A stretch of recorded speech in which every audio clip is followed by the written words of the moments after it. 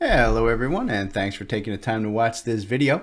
This is part 3 of our ongoing series called Why Bluebeam, and I am Jim Coppinger with ZenTech Consultants. And today I'm going to be talking about markup, tools, revisions, and comments. So look, Bluebeam Revu, most everybody's heard of it, but it is noted as being primarily for the construction and design industry. And in this series, what we're trying to do is show you guys how very important Bluebeam Revu can be to everyone. Doesn't matter what you do on the daily basis, doesn't matter what industry you're working in, Bluebeam Revu is an extremely powerful set of tools that can make your life a lot easier. So let's get into this markup, tools, revisions, and comments.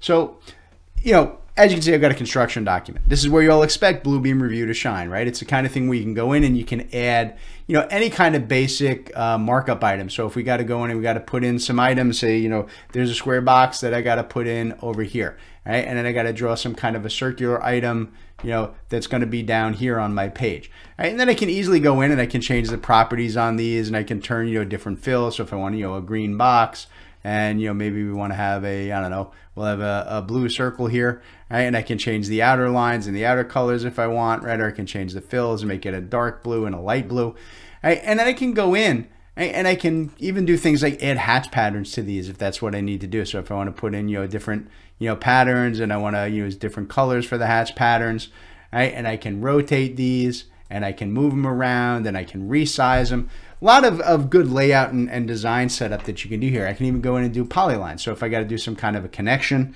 right, between this box and that circle, and the connection is going to go from here over to here, down to here, up to here, and then finally it's going to connect at the top there. And then I can take that polyline and I can change the width, I can change the color, I can change the line type, right? Basic markup properties, right, that you can use on any kind of tool. I can even go in and I can start taking out revision clouds. So if I want to make sure people know that that area has been changed or modified on my plan, I can easily go in and just drop in a revision bubble that immediately highlights it and puts it in a revision bubble so everybody knows where it is.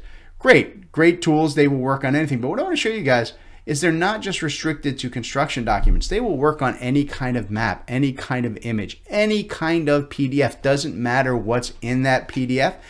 And I can start to add automated commenting and highlighting together. So if I want to go in and say, hey, you know what?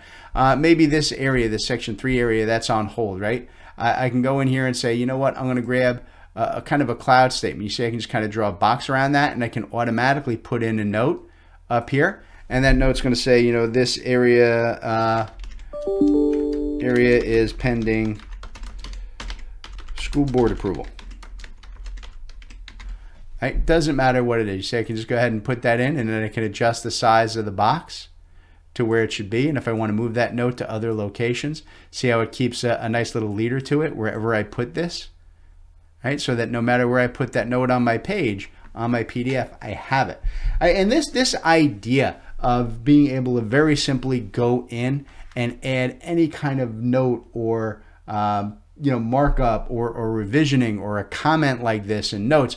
We've got dozens, hundreds of tools available, right? Much more that we didn't even talk about. Things like, highlighters and pens, right? So if I want to highlight areas, I can go in and say, hey, you know what? We really need to look very carefully about what's going on in this block. And you see that I can just go in and kind of color in and color code in, right? With different colors and setups, whatever I want. So I can highlight those items, and I can go back and move it and update it and add notes.